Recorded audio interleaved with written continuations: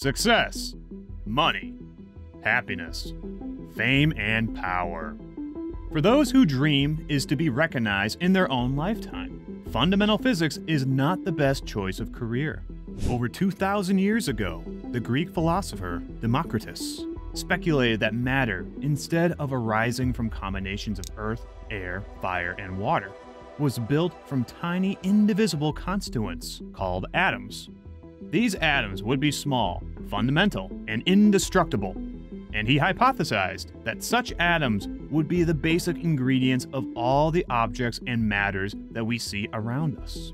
It's called the atomic hypothesis.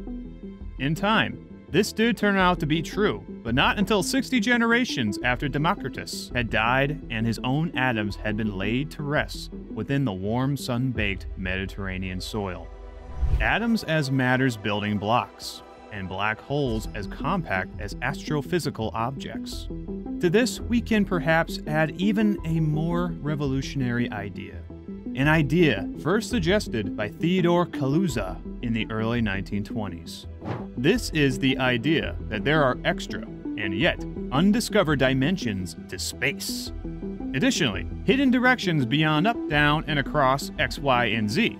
Directions we have never yet been able to perceive. But what would this mean? Where would such dimensions exist? And what would they look like? And how would we ever be able to detect them? The breakthrough on extra dimensions. This story starts in 1916, in the midst of the largest and bloodiest war the world has ever seen. While this meat grinder ate up the youth of Europe, the thoughts of Albert Einstein were higher.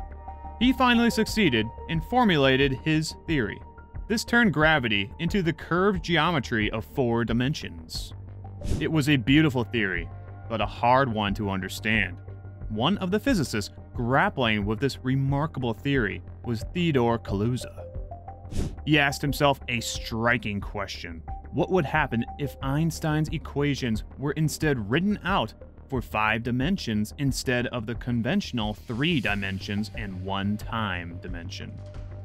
It surely cannot be of any relevance to the actual physical world that we live in, unless, Kaluza argued, the extra dimension was so small as to render it unobservable. He had found something stunning: gravity in 4 dimensions, in a limit of 1 invisibly tiny extra dimension, was equivalent to gravity in 3 dimensions, plus an electromagnetic force. This result was amazing. It was deep, it was striking, and almost no one cared. Not then, and not for decades afterwards. Theory of strings. In 1984, during a conference, 2 of the physicists, Michael Green and John Schwartz, presented their solution to a problem that was widely believed to render extra dimensions physically impossible. String theory has a justified reputation as a difficult and complex subject. Take the equations that describe a one-dimensional object under tension. Think a violin string or a cracking whip. Promote these equations to a relativistic limit, where the ends move at the speed of light itself. Finally, take the quantum mechanical version of these equations, then study them, and you have the subject known as string theory. But many things about the theory worked surprisingly well. There were odd and unexpected cancellations that looked too good to be simply a coincidence. The problem was one of what are called anomalies. For a whole host of calculations in the quantum theory, probabilities were not adding up to 1. But Green and Schwartz discovered a new result called Green-Schwartz anomaly cancellation. As news of their result spread, string theory, a theory which required not 1, not 2, but 6 additional dimensions to space, became one of the most popular subjects in theoretical physics. Exploration of extra dimensions. The physics of extra dimensions was now the subject of an intellectual gold rush. The quest for quantum gravity, a theory of everything that had haunted Einstein on his deathbed, was once again the center of attention. In 1984, Andrew Strominger and Gary Horowitz were excited because string theorists were building up models of the universe and needed to know whether Calabi-Yau manifolds really existed. They are complex, mind-boggling, difficult to comprehend, but still geometries. So what are Calabi-Yau manifolds? One of the most interesting and studied examples of possible geometric shapes for the 6 extra dimensions are called Calabi-Yau manifolds. They are not easy to visualize and are topologically complex.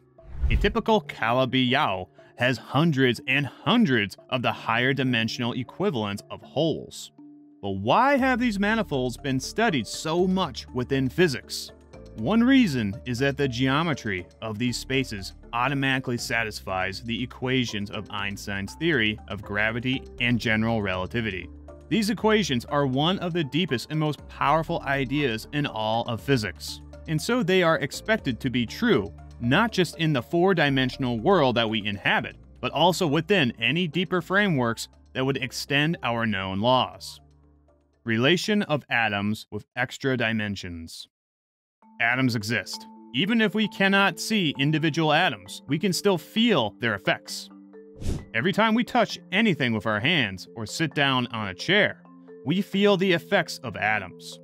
The fact that, when we sit down, we do not carry on plunging through the seat of the chair, it is because of the summed effect of billions upon billions upon billions of atoms, and the electric interactions between them. So for atoms, we can feel their effects, even if we cannot directly resolve them. If there is a secret geometry to space at the very smallest distance, what effects could this have at larger distances on those unable to resolve the extra dimensions? To understand this, it is worthwhile to consider what a dimension is. We are all familiar with 3 dimensions. There is 1 dimension of up and down, and 2 for moving horizontally. Now we can think of dimensions as the number of labels you have to give to say where an object is, in the way that coordinates a 2-dimensional sheet of paper allow you to locate any individual point on that paper. But what about 4 dimensions, or 5, or 9? Who can actually visualize? Where else can we go in our mind beyond up, down, and north, south, east, west? It is hard to even conceive of what extra dimensions would mean. One way to have a sense of this is to imagine an ant walking along the vine, either forward or backwards. The surface of the vine certainly has 2 dimensions. But the insect is still too large to treat the vine as having more than just 1 linear dimension. In truth, the surface of the vine has 2 dimensions. But to a big enough insect, there is effectively only 1 single dimension. So perhaps, for us, if extra dimensions are small enough, we are simply too big and too clunky to resolve them. Legacy particles. But could there still be a phenomena, like the bottom of the chair, where extra dimensions could manifest their effects, even if we cannot discern their full structure? Well, yes, particles. The mathematics of general relativity tells us that the surviving residue of the extra dimension would be particles. These particles would be the minimal quantum excitation of the extra-dimensional geometry. They would be legacies of higher dimensional theory of gravity when viewed from a lower dimension. But can we observe them? Well, one of the most interesting and generic types of such particles called a modulus particle, in their plural, moduli. Such moduli behave like gravity. That is, by far, intrinsically, the weakest of all of the forces. So, how could we detect evidence for this moduli? The answer could lie in their eventual decay. Even though their gravitational strength interactions give them longer lives than other particles, moduli do eventually decay, their mass energy draining away into relativistic standard model particles. One example of such standard model particles, believed but not known to exist, are axions. Decays of moduli could therefore have produced a permanent cosmic background of relativistic axions, streaming through the universe. Conclusion.